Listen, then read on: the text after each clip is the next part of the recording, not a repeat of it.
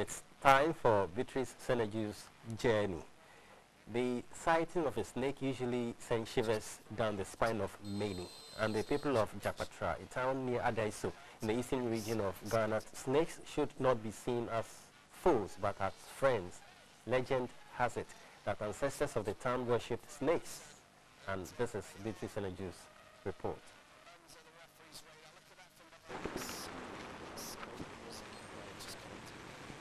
My journey to Dzapatra was not a planned one. I went to follow up on the story I did weeks ago at Kwesi Tintin in the eastern region. My host then took me to Dzapatra to have a look at one of their inventions. Upon entering the community, I decided to kill two birds with one stone.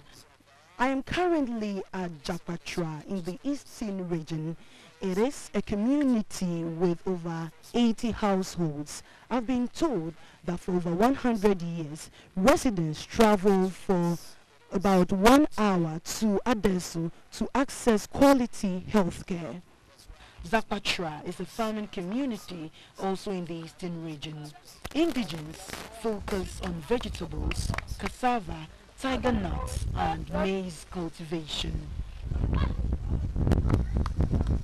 The population is a little over 300. When I inquired from residents the meaning of Dzapatra, I was told it meant a snake that never harms children. The thought that came to mind immediately was why such a name would be given to a town.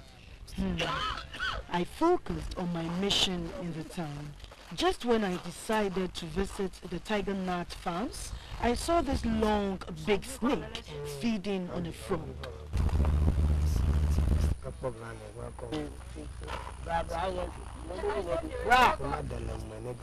I was gripped with fear.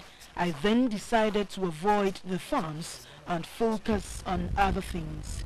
My cameraman took a leap of faith to get the shots for me.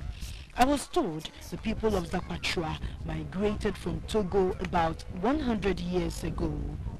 Dzapatra is the name of my uncle, or simply is my elder father. Yeah, Dzapatra means it's a snake, really. A snake that play with keys. But I don't joke with the to batty. That be the meaning of Dzapatra.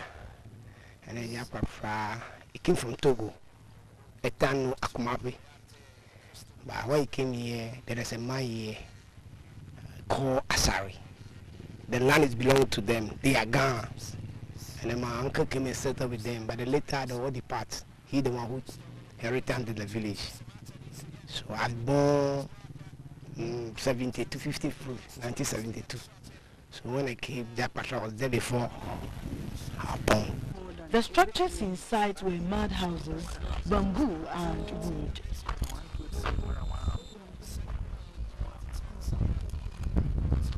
Dzapatra lacks basic amenities like schools. Children in the town walk for hours to Danso or Adeso to study every day. I was told the children are sometimes knocked down by vehicles. If it is a problem too, can knock it about seriously. Some kids are disabled because of car accidents. So we usually wait till they turn 10 years before we enroll them in a school. Local school, whereby 10 years by now, I'm class 6 now. Until here school, any clinic. Madame Millicent Ake has lived in Dzapatra for the past 20 years. She is a mother of 2. She told me the absence of a clinic in the town is a major concern and pregnant women are the hardest hit. When someone is in labor, we have to walk miles before getting a vehicle to Adeso or Bojase. If there are no vehicles, they sometimes deliver on the way. There is no water and electricity at Dzapatra. Students here rely on solar lamps to study.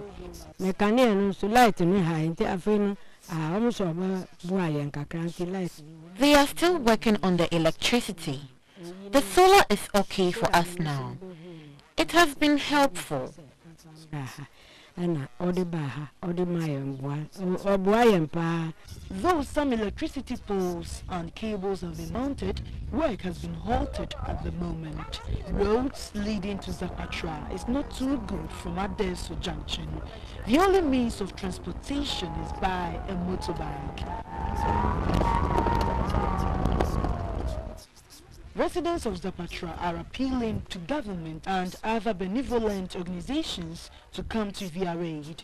On my way back to Accra, I kept reflecting on the condition under which the people of Dzapatra have lived over the years. I cannot forget the snake I saw and the danger it can pose to residents, especially children.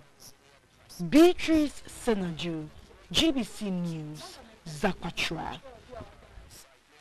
And that was the My Journey segment. We take a break here.